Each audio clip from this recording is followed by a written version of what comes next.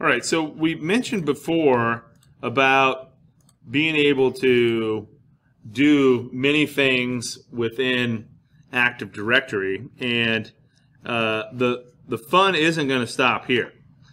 So with everything that we're going to go through here and everything that we're going to do, we need to make sure that we're aware of the things that are going to happen to us when we implement different services that are on our network. So the services run and talk using ports and protocols.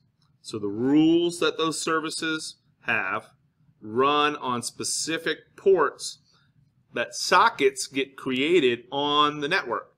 And so with Active Directory, it uses a MIT invented version of single sign-on and Kerberos.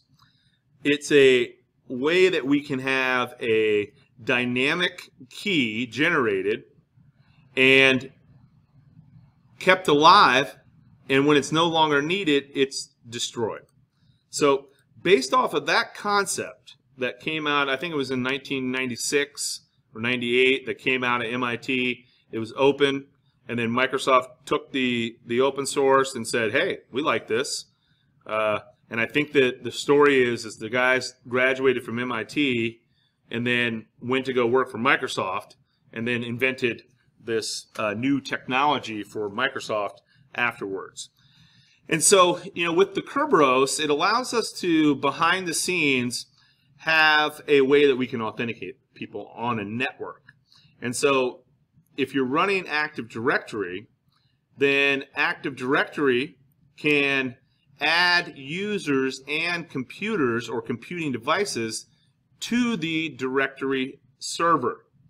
So the way that the directories work, if you've never seen it before, it's a hierarchical model.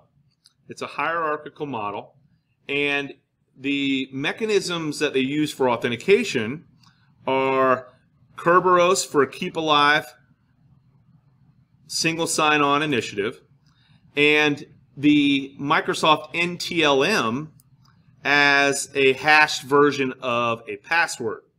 So with NTLM, this new technology LAN manager, you recall this from the hashing algorithms that we talked about before. This is something that Microsoft created back with the new technology that gives us a challenge response authentication protocol that Microsoft calls MS-CHAP. So they use MS-CHAP, and it's a Microsoft challenge handshake authentication protocol, typically for remote connections and dealing with